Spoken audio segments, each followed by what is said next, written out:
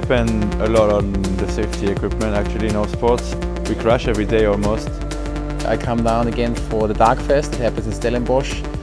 It's the event in mountain biking has the biggest jumps in the world. Since Leatt is around the corner from the event happening, we thought it would be a good idea to come by and see how things are produced. Right, so this is this is where we do most of the testing. Because there's certain impact points on the helmet, so when we do, say, 5 or 6 different helmets, we always want to test the same points. So we use the lasers to mark on the helmet. Quite a big impact. Oh yeah. Alright, you ready? 3, 2, 1, go. What? Whoa. Whoa. That's a huge hit. Yo. So this is supposed to, your brain is supposed to be good after that. Yes.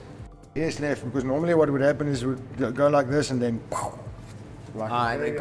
Coming to the lab and see how much science goes into all the inside research, to see all the impacts.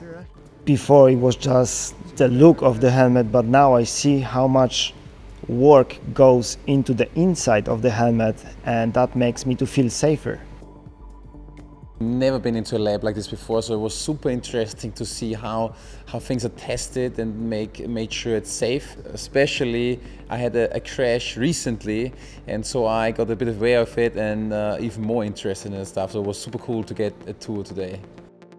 Yeah, it was also like it was cracked here and there. Yeah, and it's like probably I hit somewhere back there. For it to crack like that is a significant impact. It's a significant impact, yes, exactly. Because a lot of times when we do, bicycle helmet test, you don't always see cracks. Yeah. When there's a crack, you know it's a big hit. I'm not the biggest breaker, the bone breaker, but I've broke some collarbones, some hands, ankles.